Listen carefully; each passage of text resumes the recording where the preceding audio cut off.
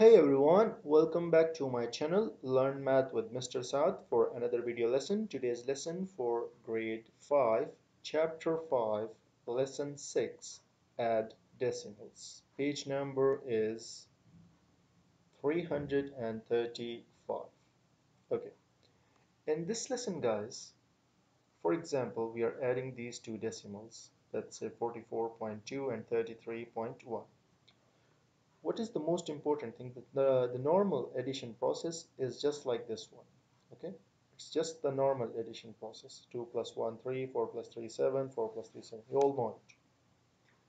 The most important thing, just placing the numbers under each other according to their place values, like the decimal under the decimal.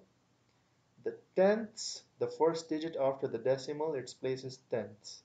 The tenths under the tenths, the ones under the ones, and the tens without THS. This one with THS tens, okay? And this one without THS tens. Tens under the tens, okay? And then you add it normally. Okay, this is the estimate.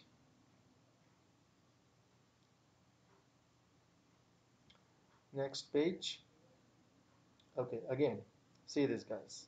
We are adding 19.6, the estimate is 24.31, the estimate is 424. Okay, now when we add it in actual, 19.6, okay, and 4.31.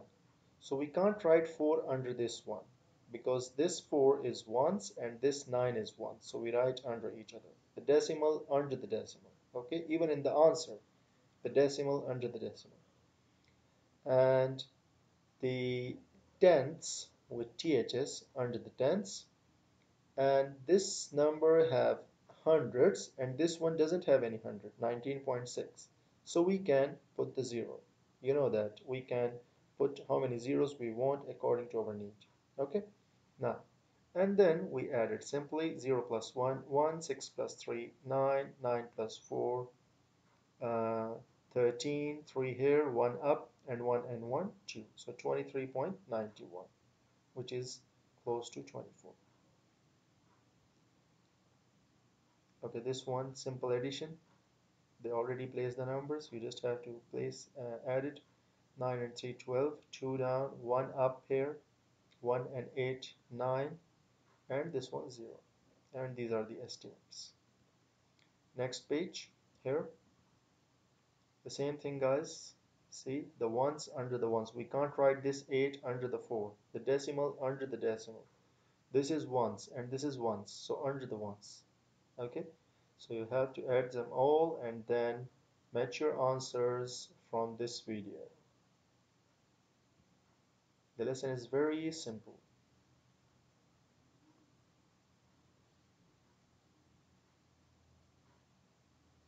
Okay, next page. Horacio bought a logic puzzle and batteries from a toy store. Use the table at the right, this one, to find the total cost of two items not including tax. Okay.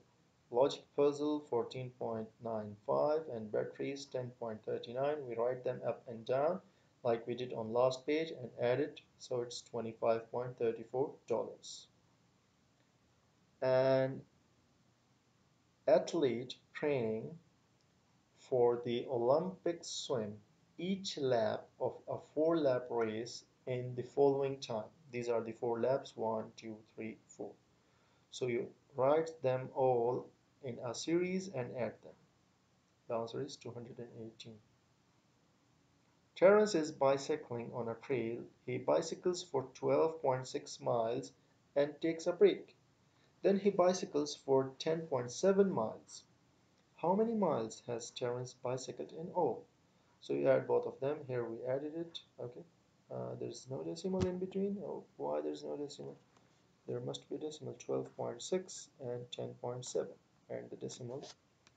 So it's 23.3. Okay, down here write a real world problem that can be solved by adding this one. I gave you this example. You can give me another example in the comment box. Okay. Write two different pairs of decimals whose sums are this much. One pair should involve regrouping and the other one no. This is the one with regrouping, this one without regrouping. Two more examples here. Okay. How does place value help you add decimals? Of course, you write the place values under each other, so it helps you a lot. Align the place values of the addend in order to add the hundreds, tens, and ones. The hundreds under the hundreds, the tens under the tens, and the ones under the ones. I hope you guys understand the lesson. If you really understand, don't forget to like this video and subscribe my channel Learn Math with Mr. Saad, and also press the bell icon to get notified for every new video. Thank you so much guys. Have a nice day.